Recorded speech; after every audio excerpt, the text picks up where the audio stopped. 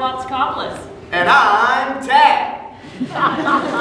Our top story today, it looks like we're finding out what a true hero really is. That's right, Lucy. It's June. Whatever.